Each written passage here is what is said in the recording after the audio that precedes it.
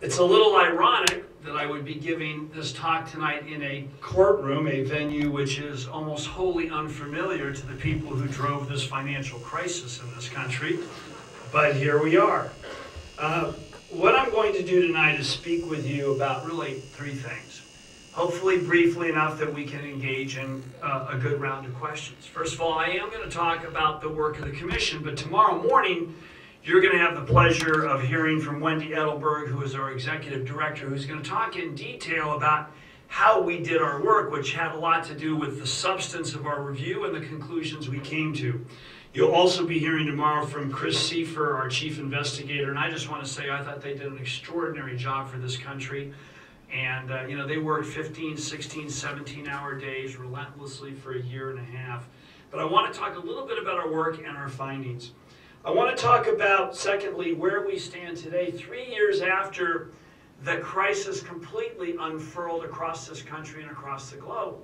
It would be a mistake to say 3 years after the crisis because we find ourselves still in its grips today. And then finally, I'd like to make some remarks about where we need to go from here to move past this crisis so that we can not only rebuild but remake our financial system and economy so it is one that truly provides sustained growth, wealth, and opportunity for a broad swath of our society. In starting tonight, I want to make a couple of personal observations about the journey that I undertook along with fellow commissioners and staff. When I accepted this appointment, and by the way, I was deceived completely. I was told it would take about a third to one half of my time, and I think Wendy will tell you, even today in November, we were a year ago, several weeks out from finishing our report, working 18 hours days. It was a full-scale commitment. But when I accepted this appointment in July 2009, I did it with some belief that I had some reasonable understanding of the financial system of this country. After all, I'd been in the private sector for 20 years. As Bill mentioned, I'd been in real estate. I'd been in finance. I had, on my own accord with my partners, raised $1 billion plus in equity and debt. I had been treasurer of the state of California for 8 years, and I'd sat on the board of the two largest pension funds in America with $400 billion in assets. But I will tell you that this was a journey of extraordinary revelation. And along the way, I was surprised, I was fascinated, and I was deeply disturbed at what I learned. At times, I felt like I had walked in my local community bank, I'd opened the wrong door, and I'd seen a room as big as the floor at the New York casino. I had no sense of the level of gambling and risk that was being taken in our financial system. And I will tell you that unlike Claude Rains in Casablanca, I was truly shocked.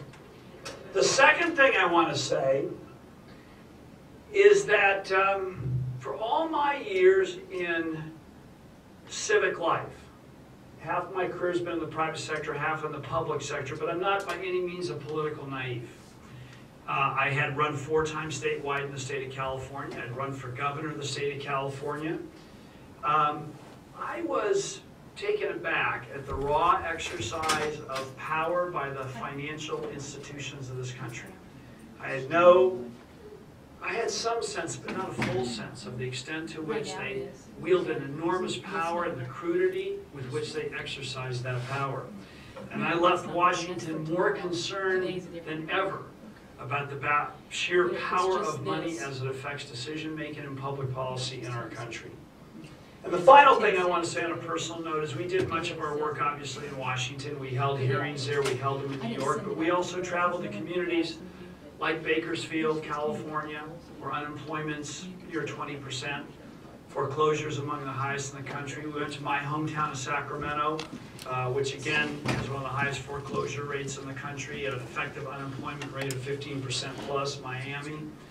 And as we went across this country, we met hundreds of people whose aspirations had been crushed by what had occurred in this country. And there was a real sense that coming out of this crisis, and we know this, I think, from academic work, that the climate of a financial crisis is long, hard, and arduous, and there are millions of Americans who are questioning today whether they can climb out of the rubble created by this crisis. And there was this really fascinating dichotomy, if you looked in the wake of the crisis, between the lack of correlation, in a sense, between who drove this crisis and who has paid the price. It's as if a earthquake had hit, and the gleaming skyscrapers at the epicenter of that earthquake were left untouched, and there was rubble strewn all over the place. So we did our work, as Bill said, with the hope that we could make some contribution to the body of knowledge that would lead this country to be less apt to go down, once again, the route of recklessness and risk that brought us to where we are today. It's fair to say that this crisis is by no means over. As we gather here tonight, 24 million Americans are unemployed, are underemployed, stop looking for work without hope of getting it. American households have lost $9 trillion in wealth since the onset of this crisis. 4 million families have lost their homes to foreclosures, and the estimates are that that may go as high as 8 to 13 million before all of this is over. We haven't come out of the crisis, and the fact is, as I said, that the history of financial crises is they tend to last a decade. Now, it was important, as Bill said, for us to do our work in a way that we can impart to the American people a historical account of what happened. We were not charged with rendering recommendations about how to avoid the next crisis, but I think we were keenly aware of the fact that it was fundamentally important to write history accurately so that it could endure and the lessons could be learned. And so our role really, I think as we saw it, was to expose facts, to identify responsibility, to unravel myths. And it was our attempt in doing this report to record history, not to rewrite it, but also to do our level best to make sure it would not be rewritten. A little bit about our inquiry. Wendy will talk about it more tomorrow. We were charged by the Congress of the United States and by the law that President Obama signed with examining the causes of the financial and economic crisis that beset this nation. We were also called upon to examine the collapse of the major financial institutions that collapsed in this country or would have collapsed but for the extraordinary assistance given by the taxpayers of this country. And finally, we were asked that if in the course of our work we came upon information that would lead us to believe that there were potential violations of law, that we were to refer those cases to the Attorney General of the United States or other appropriate legal authorities, which in fact we did. In the course of our investigation, we examined millions of pages of documents. We interviewed over 700 witnesses. We held 19 days of public hearings throughout this country. And as we began our work, so much of the question in this country centered around whether or not the decision to bail out major financial institutions was the right decision. Whether we should have bailed out too big to fail institutions or not, and that debate still rages in this country today. But I think for us, the central question is not so much that, because that in fact was a fact of history, but the real question was, for us, to ask and answer this central question. How did it come to be that in the fall of 2008, the country appeared to face only two stark and painful choices? One was to allow the total collapse of our financial system, or alternatively, to inject trillions of dollars of taxpayer money into that system through 24 various programs and still have 9 million Americans lose their jobs, 4 million homeowners lose their homes, and have our economy left in tatters. In doing our work, as I said, our main focus was to write the historical record, and notwithstanding the political attacks that have been made on our conclusion, I think what I am proudest of, and I know that the people on the staff and the commissioners who adopted this report feel the same, is we are now some 10 months after we released our report. And while there have been many assaults from ideologues on this report, as of today, not one fact of this report has been successfully challenged from a point of accuracy. And in the end of the day, facts are very powerful. And this report is truthful in terms of what happened to this country in the years leading up to and during the crisis. But we were called upon to render our conclusions about main causes. And again, Wendy and I will talk about this some tomorrow, but let me at least briefly talk about the main findings of our report. First and foremost, we found that this crisis was avoidable. And I say that simply and clearly because the reigning narrative that emanated out of Washington and Wall Street at the time we began our work was that this was a collision of forces bigger than anyone. This was a perfect storm, something that could not have been avoided, a once-in-a-lifetime extraordinary event.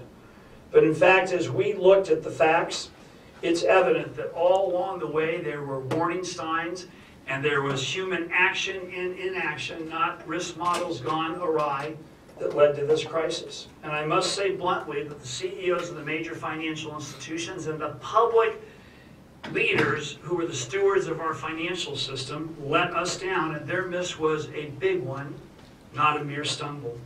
And for those who say no one could have seen it coming, let me just say loudly and clearly that all along the way there were flashing red lights and warning signs. One need only look at what was happening in the housing market, the unsustainable rise in housing prices, the warnings from the FBI beginning in 2004 about an epidemic of mortgage fraud, which if it was left unchecked could leave the country with losses bigger than the savings and loan crisis. The widespread reports of predatory and egregious lending practices that began to metastasize in this country in the late 1990s. The dramatic growth of risky trading practices that converted many of our main financial institutions from institutions which lent capital for the building of enterprises to institutions largely focused on trading for their own account and taking big bets in the marketplace. And of course, there was that very small matter of the creation of $13 trillion of mortgage securities and the doubling of mortgage debt in this country within 1 decade. Probably the prime example of the human and political and policy failures that led us into the abyss was what happened, or more, I think accurately, did not happen at the Federal Reserve under Alan Greenspan. If you look at what happened to the Federal Reserve, as early as 2001, the Federal Reserve was confronted with information about the nature of lending practices beginning to occur in this country. They had a debate at the Federal Reserve about curbing out-of-control subprime lending. At the end of that debate, they adopted a set of rules which they thought would control 38% of subprime lending in the marketplace. In fact, the rules were so weak that they controlled 1%.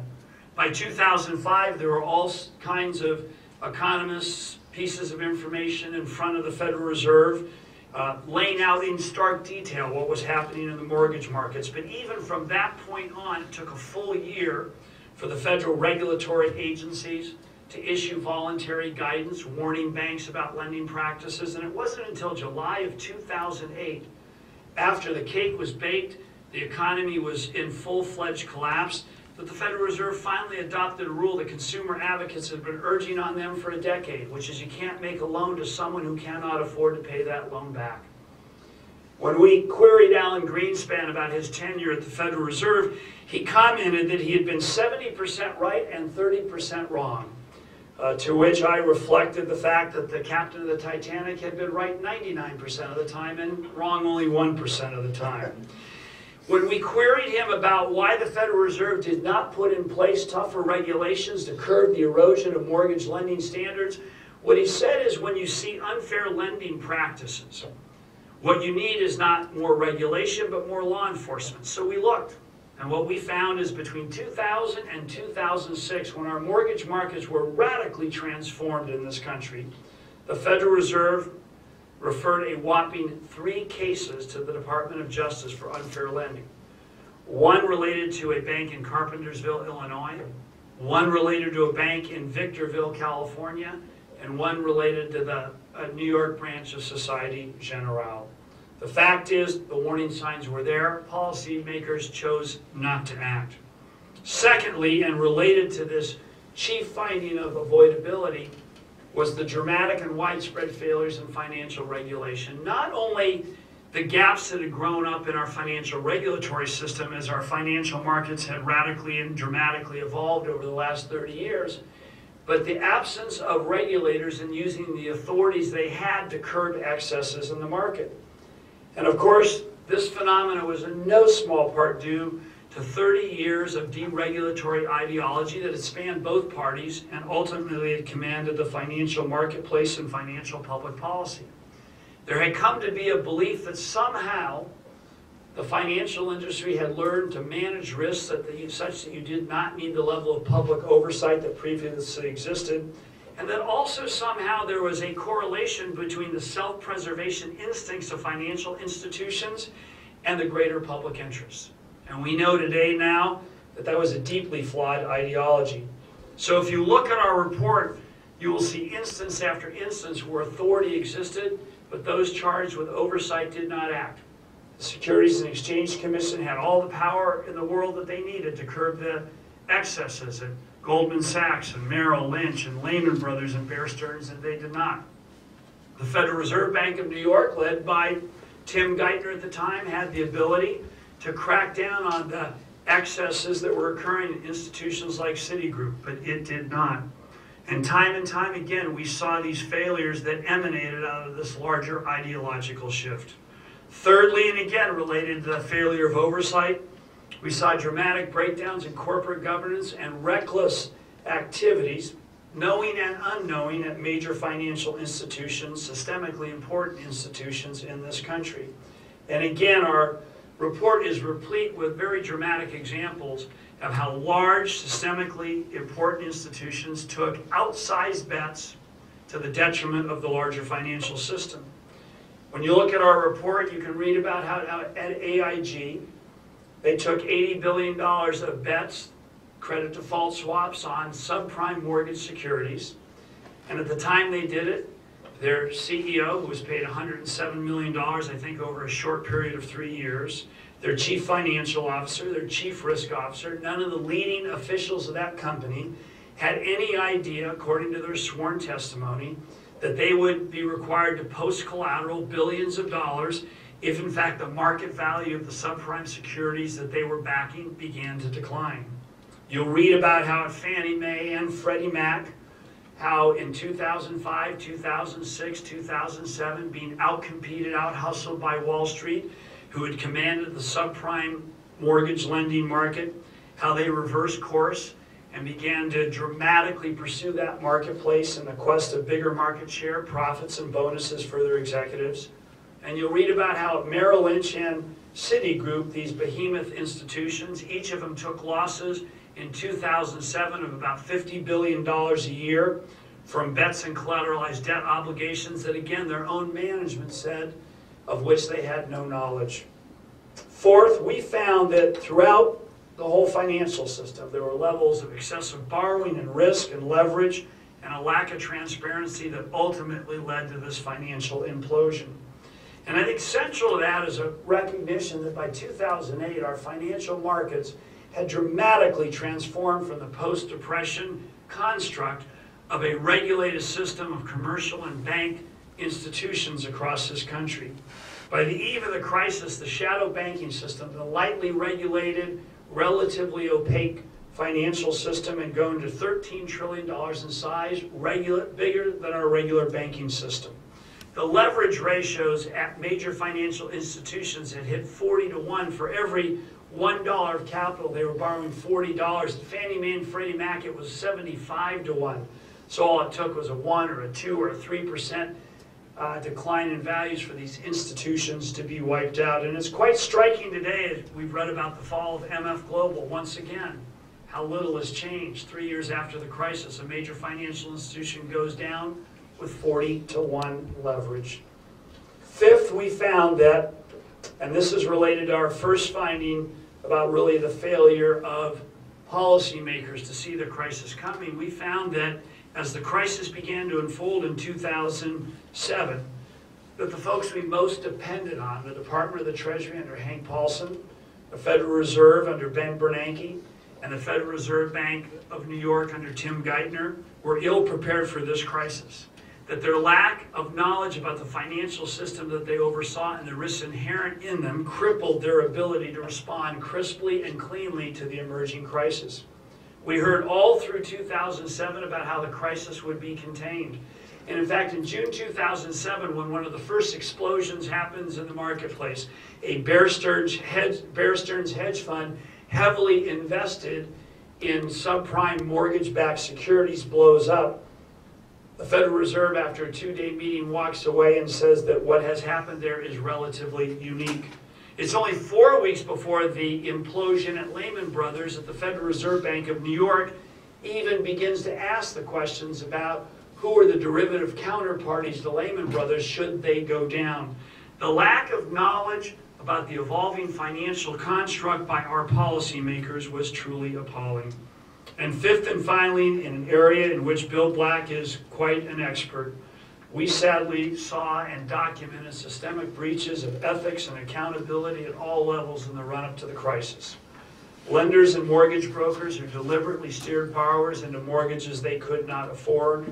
Firms like Countrywide that made loans that they knew that borrowers could not afford. Chris Seifer found a whole set of correspondence within Countrywide in which the CEO, Angelo Mazzillo, talks about these pay option arm loans, the negative amortizing loans, and refers to the possibility in, I believe, 2005 that these loans can bring financial and reputational catastrophe to their company, yet they kept on going. We saw the number of suspicious activity reports, which are reports of mortgage fraud, climb 20 times from 1996 to 2005, and then double again between 2005 and 2009, with reports of about $1 trillion in fraudulent loans made from 2005 to 2007 that left us with about $112 billion of losses directly attributable to fraud in the marketplace. And finally, we saw striking new evidence of major financial institutions that were buying loans, packaging them, selling them to investors, yet not disclosing the information they knew about how defective those loans were to the marketplace. We hope in our report that we have laid out accountability, responsibility, and again, I said, a clear history of what happened. In looking back, the question is, well, who caused this? Who's responsible? I will say this. I don't think it's fair to say that everyone was involved, nor were there a few bad actors. But it's very clear in the end that the chief responsibility must lie with the folks who led our public financial system and who were the CEOs and the leaders of the companies who helped lead our country over the financial abyss. I was talking to someone earlier tonight who was talking about the information we made available, and one thing I'd like to urge everyone to do or encourage everyone to do at some point or over a series of points is to go to the website we have, because we tried to create a legacy report here. It's not just our report, but also thousands of documents, hundreds of interviews that can be studied for years to come. And you can find that at fcic.law.stanford.edu. You can also just type in the Financial Crisis Inquiry Commission and get there. So the question is, given everything that has happened, where are we today? And let me make these observations. In many respects, the financial system that was in place before 2008 is in many respects largely unchanged, particularly with respect to the largest too big to fail institutions in this country. Most of the reforms which were enacted as part of the Dodd-Frank bill in 2010 have yet to be put into effect, and there is a full-scale rearguard action taking place every day by the most powerful moneyed interest in this country to stop the implementation of those reforms, which in many respects don't go as far as they need to go. 3 years after the crash, we still don't have transparency and regulation of the $600 trillion over-the-counter derivatives market. We don't know today which American financial institutions are exposed to European debt and in what fashion.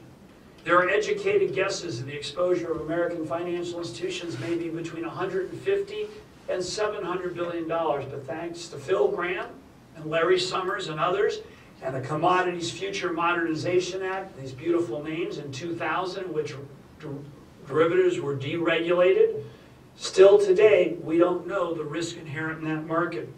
The credit rating agencies, which were an essential cog in the wheel of financial destruction, are largely unchanged from before their crisis. There's a recent study out showing a clear correlation between how much they get paid for ratings and the nature of the ratings. Stunningly, and not so stunningly actually, municipal ratings or sovereign debt who pay the least tend to be rated the most harshly. Corporations that pay the next amount tend to be rated less harshly, and structured products, which were the mortgage-backed securities that were at the center of this crisis, of course, pay the largest fees and are most generously rated.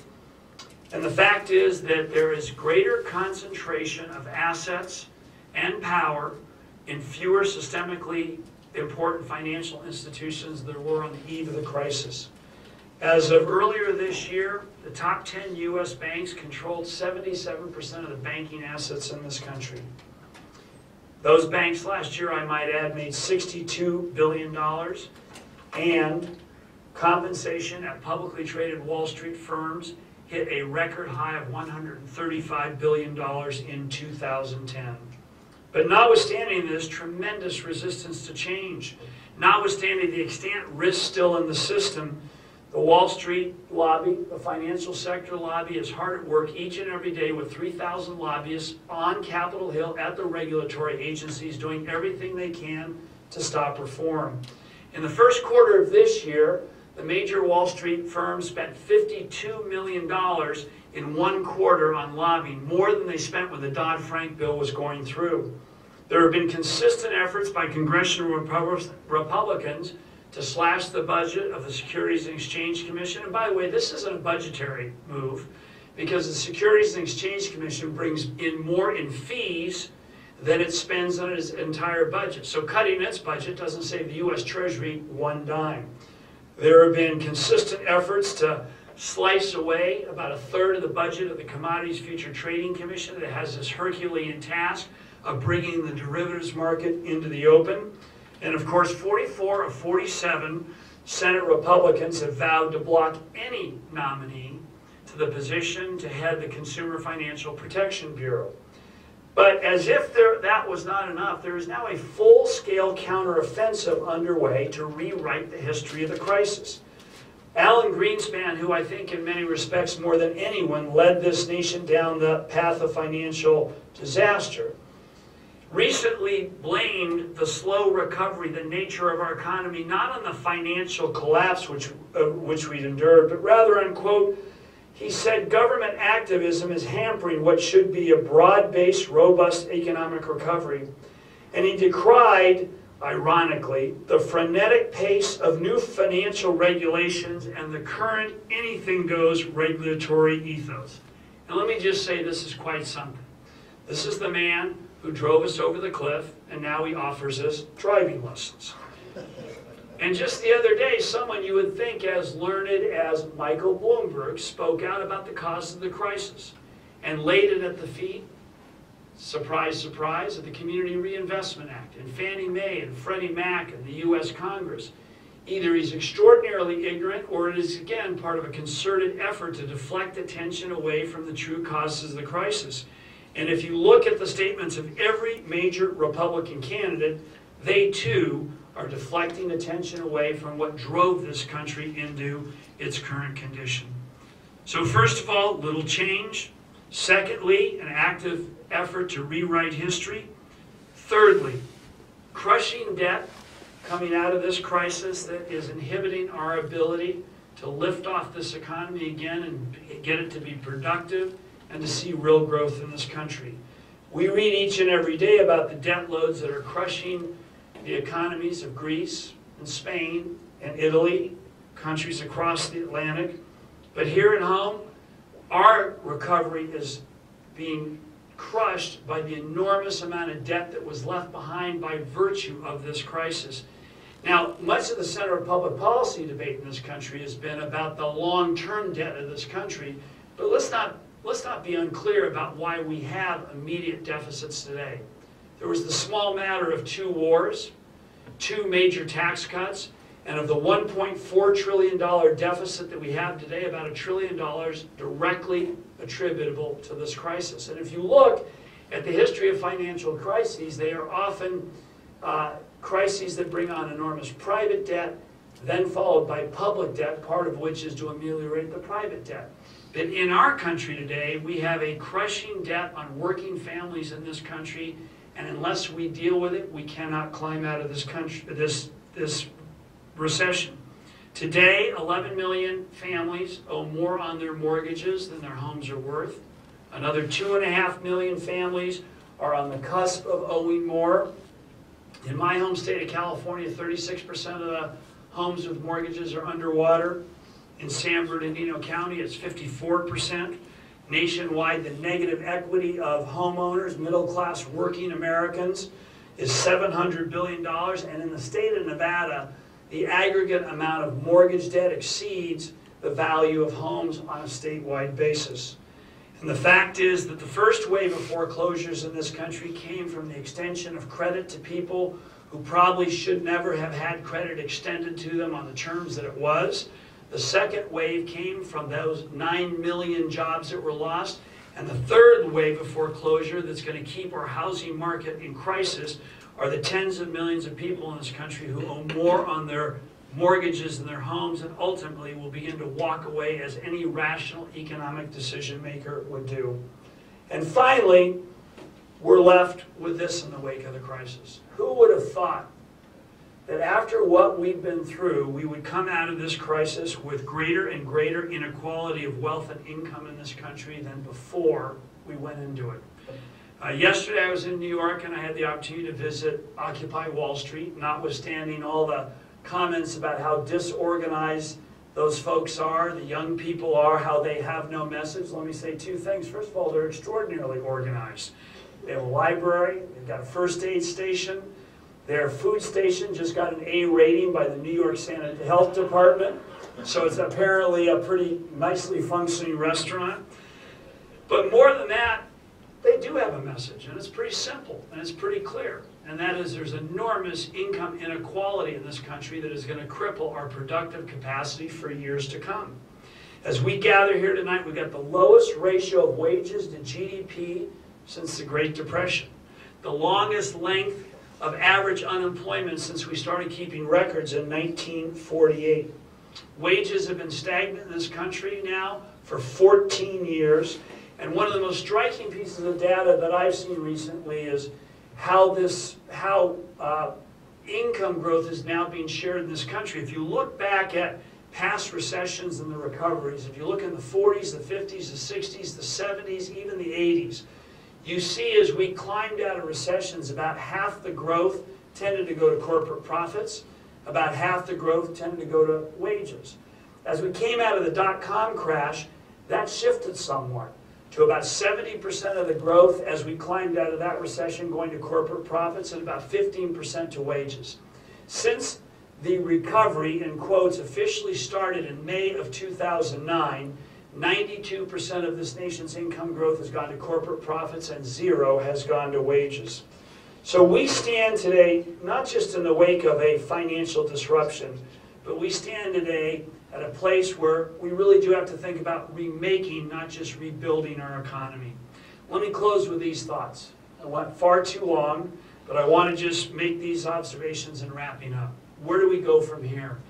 I think there are, I don't want to be like Rick Perry, you know, I think there are, I think there's 2, no, maybe 3 things. I got 4 here. There are 4 things that we need to do. The first is the matter of justice. I made the joke today about being in a courtroom in which very few people who participate in this crisis have seen. It's probably the most often asked question I get. Why have there been no prosecutions? Why there's been no justice in the wake of this crisis? It's important that there be thorough investigations, and it's important that where there have been violations of law, there be vigorous prosecutions. Not as a matter of vengeance, but to right wrongs. It's the American system of justice. It's important that they occur so that Americans have a sense that we have one justice system, not a dual justice system, one for people of wealth and power and one for everyone else. And it's critically important that there be vigorous investigations and prosecutions because of the simple matter of deterrence, making sure this does not happen again and that there are consequences for breaking the law. Time and time again, we've seen civil settlements where people settle for pennies on the dollar with no admission of wrongdoing and a promise that they won't break the law again. And let me just submit to you for a moment that if someone dropped a 7-Eleven of $1,000, could settle 5 days later for $25 with no admission of wrongdoing, I suspect they'd be back at it pretty darn quick. So this is not a matter of revenge. It's not a matter of cleaning up the books. It's about making sure this doesn't happen again. Secondly, the reforms that were enacted in 2010 have to be put in place, and in my view, they should just be the start of a larger reform effort to ensure we have a stable state financial system. Look, I come from a background of risk. I've been an entrepreneur. I've been a serial business builder, and the American capitalist system is about taking risks, getting reward. There are failures in the marketplace, but the financial system is like the heart of our system. We want stability, and we certainly want stability among the too big to fail institutions for whom we pay the price when they fail. And this consistent rearguard action that's being undertaken by the moneyed interests of this country are exposing us to the next crisis, which is the subject of this conference.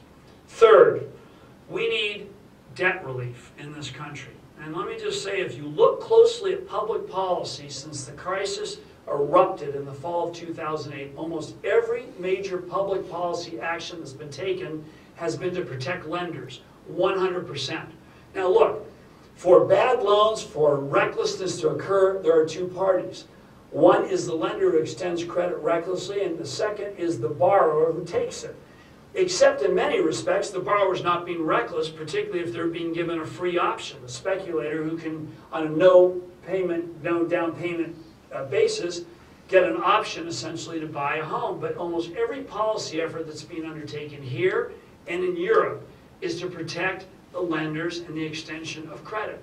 And the fact is there are enormous losses that are going to flow out of this financial crisis. They are going to be allocated. If they are allocated 100% to working people and businesses in this country, we will never see economic recovery. And specifically with respect to the matter of housing, the mortgages of all those homes that have been underwater, they've lost their value. They need to be written down. There needs to be principal reductions so we avoid the next wave of foreclosures and instability that will happen in this country if we do not do it. And finally, and most importantly, here's what I think we need to think about in the largest sense. If you look at what happened in our economy from 1980 to the eruption of this crisis, we saw a fundamental transformation. In 1980, 15% of the corporate profits in this country came from the financial sector. By 2003, that had reached 33%. The amount of financial debt in this country had soared.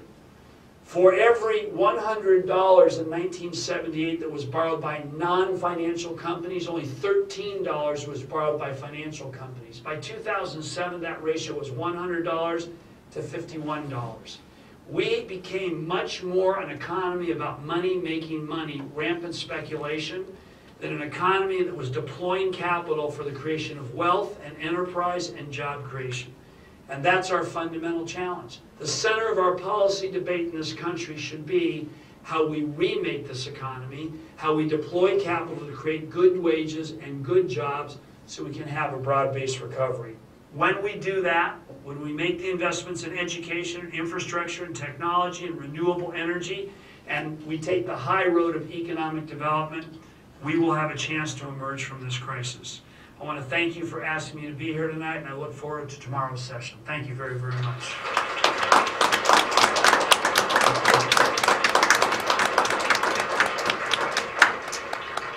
Okay, I talked too long. No time for questions.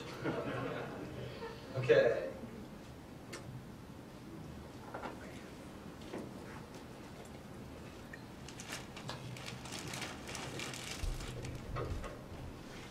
Hi. Very good job, and I thought it was very interesting. Two questions for you, actually. And can you identify yourself? Sure, I'm Josh. I'm a student from Rockhurst University across the street.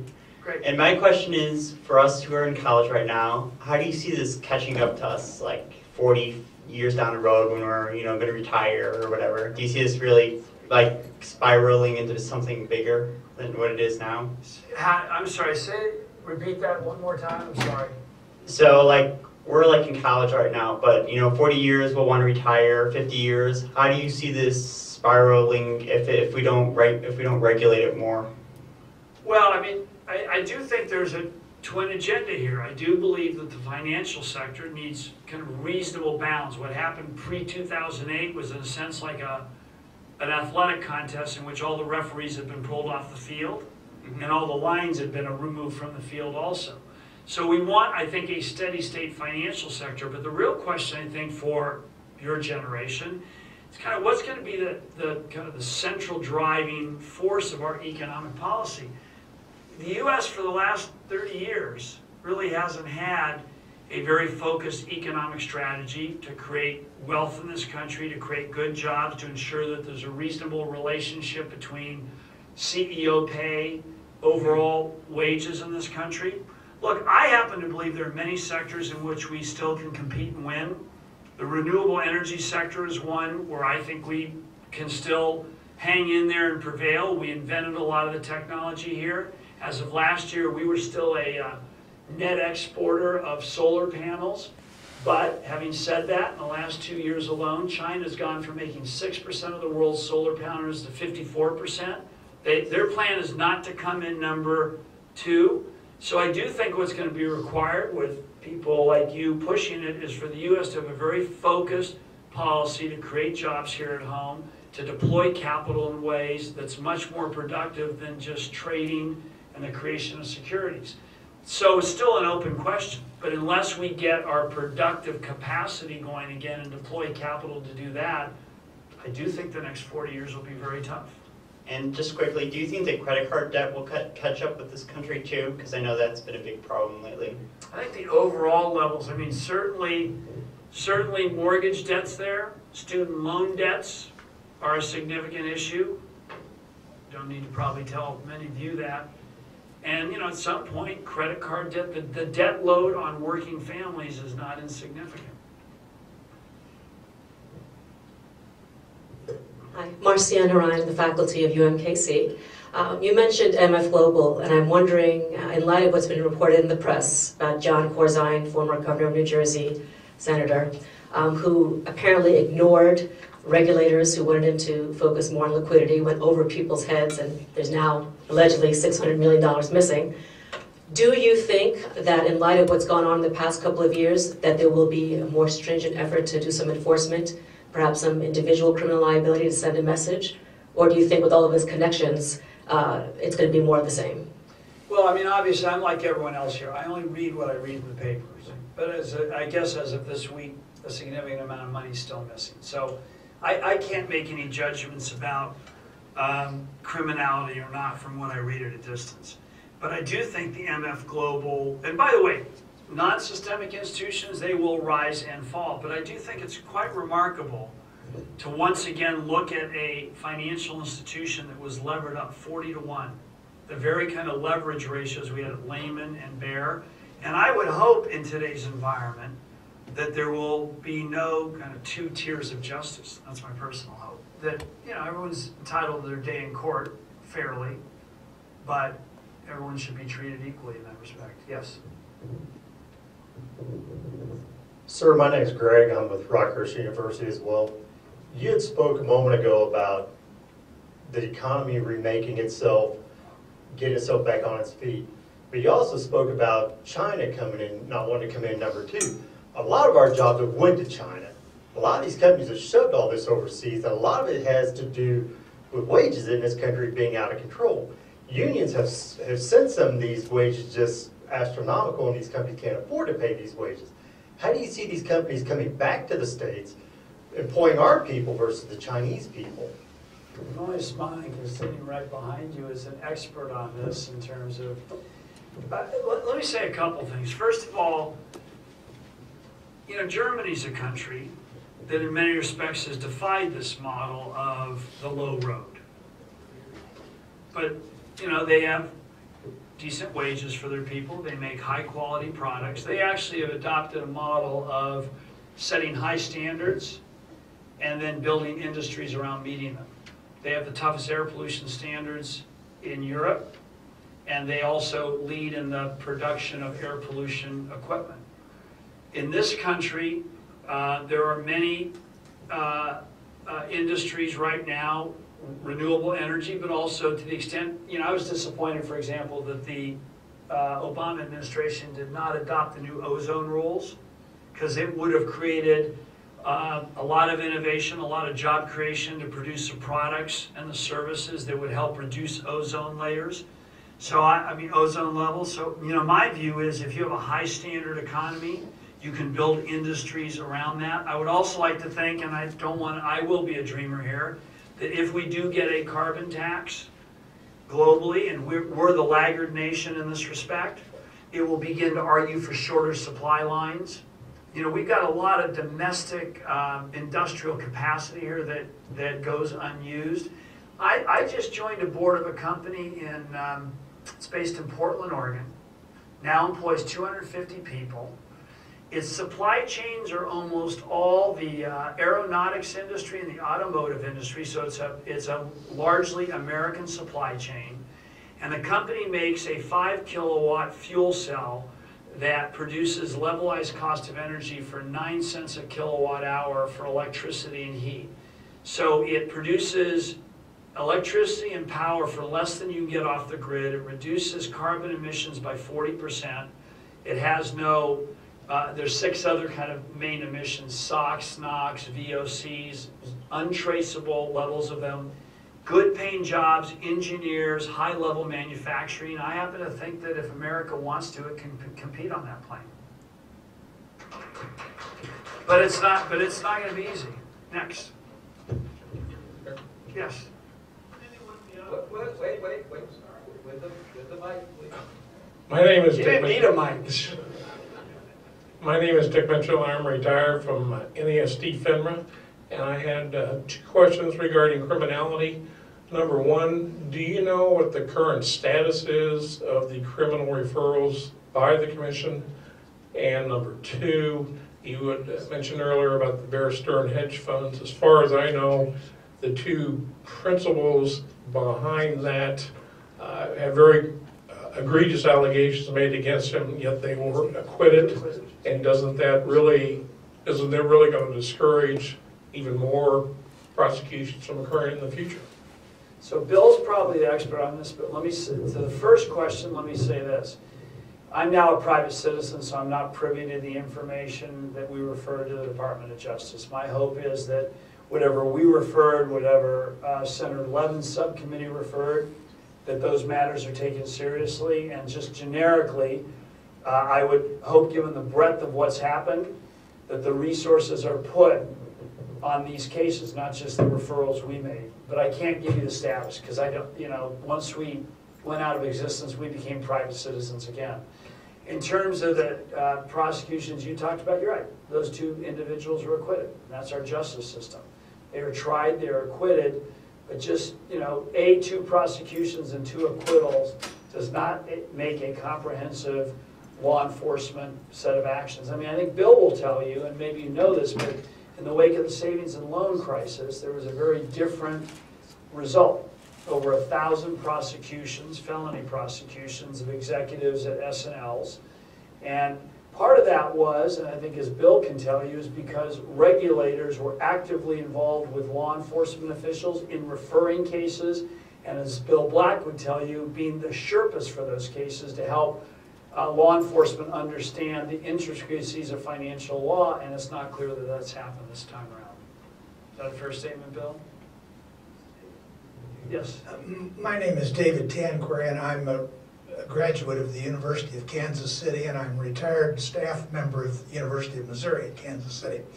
My question is, how can anyone be optimistic that we're going to curtail the power of the corporations in the United States when we have a president who doesn't stand up to them, when they have tremendous influence on too many members of Congress, and they even have the Supreme Court making decisions in their favor? Well, let me actually reverse those, because structurally we've got a problem. I mean, first of all, right after the Watergate reforms, there was the Buckley-Vallejo decision in which the court said, yeah, you can have limits on campaign contributions, but they don't apply to a wealthy person's ability to put their own money. Now, just as a matter of personal experience, I became the Democratic nominee for governor of California, and I was able to raise $37 million from about 30,000 people and barely warded off a challenge from an individual who spent $42 million of his own money. the power of money in the system is enormous. And of course, the courts made it worse with the Citizen United. The equation of money and free speech has been enormously damaging to our democracy. I would like to tell you I have a simple answer. I'd like to turn to my 3 daughters and say, you know what, we can do this. But the task of people organizing en masse, voting and organizing on behalf of their own interests is enormously difficult today. But I want people to keep in mind that we are still a nation of 300 million people where we have the franchise, we have the ability to stand up, and voters need to do it. Now, I actually happen to think the Occupy, the phenomenon, I take heart in this respect. So I went to Occupy Wall Street. They're quote-unquote a ragtag group. First of all, I was not only impressed with their organization, but extraordinarily impressed with the young people who showed me around.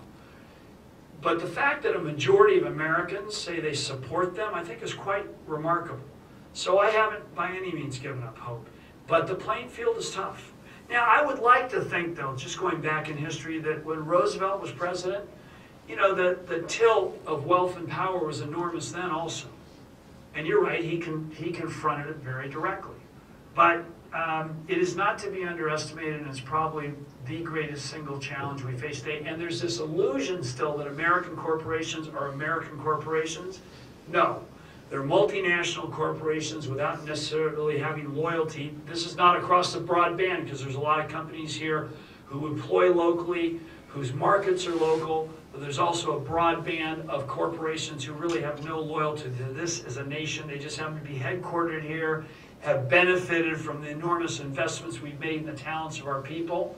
But it is not that is not to be underestimated. It's one of the things I said for all my years in political life. I was really kind of taken aback and shocked at the level of power and the crude exercise by the financial industry. But always hope. Well, One more. one more? One All more. right. You know what? When I ran for governor, that always the last question. The staff would always say, "Time to go." I said, "I'll take one more," and it was invariably death penalty or illegal immigration, or a reporter saying about that contribution. No, go ahead. I'd like to focus on the concept of too big to fail. I worked in the S&L bailout process, and following it was a period of great consolidation in the S&L industry. We are seeing that again now in the banking industry. The argument I hear made by some of my colleagues is that if we were to break up Citigroup or B of A, that we would then be at a disadvantage in the global marketplace because we wouldn't have institutions big enough to play. Could you comment? I don't think I buy the argument. I mean, there's degrees of this. I guess who are we worried about? The French banks that hold all the sovereign debt. But not to be glib about it, most large lending facilities are syndicated in any event. One of the things that struck me from the work of Chris and his whole investigative team is how many times you had people sitting atop these big institutions who really didn't have the capacity to see everything that was going on. Chuck Prince, who was the head of Citigroup, when he was talking about they took about $50 billion of losses, largely attributable to their CDO business. And his comment was, if someone told me we had a $40 billion position, it wouldn't have gotten my attention. I do think there's a problem with scale. And the fact is that while the statutes say that there's no longer to be any direct assistance to a large financial institution, the pressure to save those large financial institutions will be enormous if there's another crisis. I have just a little poll here. How many folks have their money in one of the largest institutions versus, and let me start the other way. How many have it in a credit union or a community bank? How many of them have it in one of the big four, big five, big six? For what it's worth, I'll just give you one little piece of personal background. I was in real estate development investment, and my own personal experience from '89 to '93, when, as you know, there was a virtual real estate depression in California and other places, is all the community banks tended, I was kind of a small, mid-sized business person. All the community banks worked with us. They got paid off 100% in full, but we were their market. They actually kind of cared about community, cared about client, because that was their franchise. If their community didn't make it, they really didn't have a marketplace. The big institutions, we were just a numbered loan, you know, and in the end of the day, they were very rough. They didn't come out as well. The local institutions actually took a lot more time to try to work out problems. And I think one of the things we all ought to be concerned about is kind of the disappearance of the smaller institutions in this country. It's hard for them competitively now. They borrow at more expensive rates than the biggest institutions because the presumption is the biggest institutions will be saved. But I think one of the most heartening, optimistic things that's happened recently is Bank Transfer Day, where thousands, tens of thousands of people began moving their money back to community-based institutions, and that's something you can do on your own. And I would urge people to think about doing that. Thank you all very much.